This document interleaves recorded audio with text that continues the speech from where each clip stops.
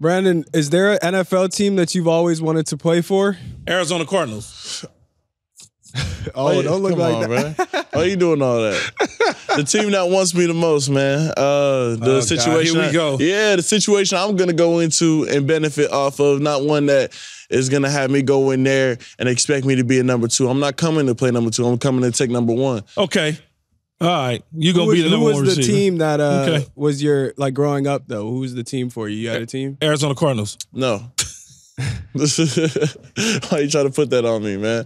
I was a dirty, snot-nosed Raiders guy, man. Oh, okay. So he asked you about the team. I'm asking you about the coast. Which coast would you rather play on, the East or the West? I feel like football on the East Coast might be just a little bit better. You rather play on the East Coast? It's cold over there, but like in Florida, I go to Florida. You go to Florida? Mm-hmm, go to Florida. Florida would be, I mean, Miami, Jacksonville, Tampa. Well, if I was on the West Coast, then shoot. Stay in Cali, maybe. Any one of the 3 teams. Rams, Chargers. There's only, Niners. Mm-hmm.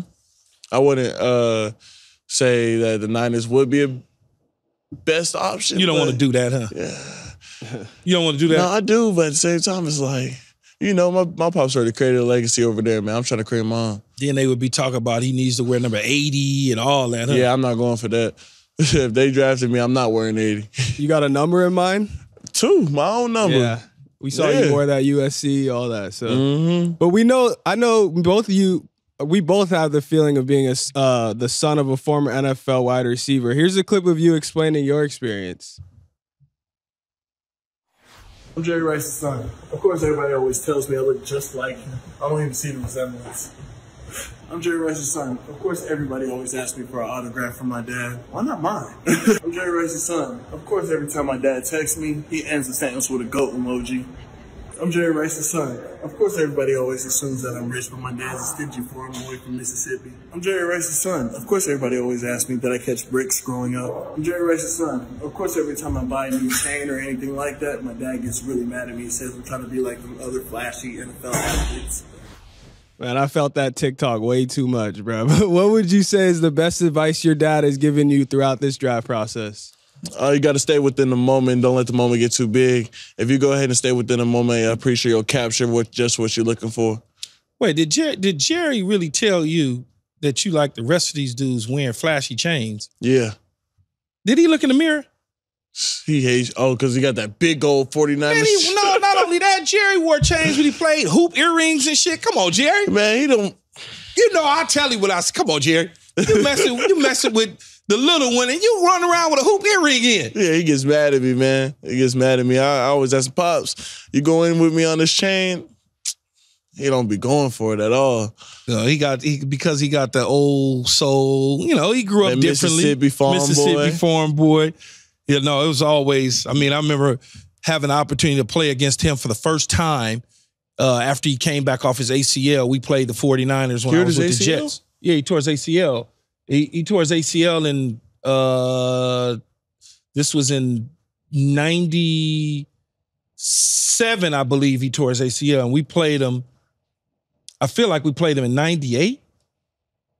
Yeah, I feel like we played it. No, it might have been 99. Whatever year it was, 98 or 99, we wound up playing him in San Francisco. And so that was the first time I ever played against him and whatnot. And he came, Jerry came running out the tunnel, everybody going crazy. I'm like, okay. I'm going to watch this. He got down, though. He ran a shallow cross. And at this time, they had a baseball infield at the old stadium in Candlestick. It was still, I guess it was still baseball season because it was opening day. And he caught a shallow cross. Motherfucker stopped on a dime in the dirt and shot back across the field, boom, into the end zone. I was like, oh, yeah, he healthy again. Oh, he had some shit. Jerry was special. Brenden, in your opinion, what are the similarities and differences between you and your dad's game? I feel as though we got the same running technique, man. Ability to stop on a dime, I'm going to have to get that to him and Keyshawn. I got to go ahead and pick up on that. But just a deep threat. I feel as though I stretch the field at all times, and people are going to have to respect that. Yeah, Jerry, I would say, You're more physical. You're more physical. Jerry it just wasn't his deal. His deal was, I'm gonna catch the ball and I'm gonna work you, and I'm gonna run a route and I'm gonna make you fall. Because he made a lot of dudes fall. I'm sure you watched and studied a lot of tape on him, but some of the shit he used to do is just like bonkers. I'm like, damn. You know, and when you look at it, see, when you talk about like Luck, for instance, the man plays with Joe Montana. Joe Montana's pushed to the side. He goes, plays with Steve Young. Then he leaves and gets Rich Gannon when he goes to the Raiders. I'm like, damn, just get me.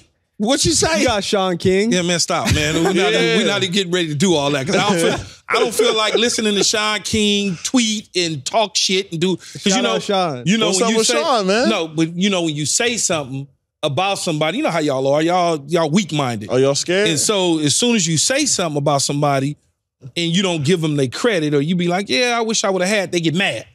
You know what I'm saying? They don't know how to. You know, was Jerry Rice a better receiver than me? You goddamn right he was. I'm not mad. I don't care. My career is complete. But guys in professional sports, and you'll learn this as you continue to be in that locker room with dudes, you're gonna see dudes that it's gonna be mind-boggling. Things that they go through, they say, or they worry about. You're like, they paying you $30 million and you worried about somebody who's a jackass is talking about on Twitter or X or whatever the things are y'all use, TikTok and IG. What's the other one y'all do? Snapchat. I know you be on all of that too. No, I don't have. Ask my son. I don't have none of that. No Twitter? I don't have it on my phone. He has it. But I have it, but I don't have it. Okay, I respect that. Yeah, I don't need to listen to negativity and comments and sit up all night long doing this shit while I'm trying to go to bed. Why? It's not even worth it. One advice I could tell you, throughout my career, is one thing I didn't do was worry about what the fuck other people said.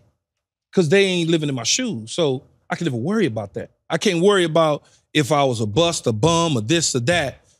I'm like, they don't need to snap back. They don't need to. You could never do what I did. Of course you can't.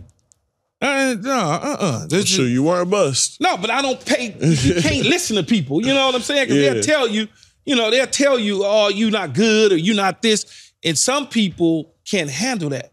And it seeps in their mind and they start doubting themselves. You drop a ball, motherfucker sitting in the stands, he gonna swear up and down, you the worst that ever. But he can't even get on the field. Yeah. He don't even know how to lace up cleats. He's a fan for a reason. So I refuse. I used to tell my son all the time, man, don't pay the motherfucking people no attention. They're miserable. Mm-hmm. And that's the advice I would give you. Don't pay them people no attention, man. We absolutely hope you enjoyed this video. If you want more from us, hit that subscribe button for all videos, full episodes, and exclusive content from the show. And don't forget to find All Facts, No Breaks on Apple, Spotify, or wherever you get your podcasts.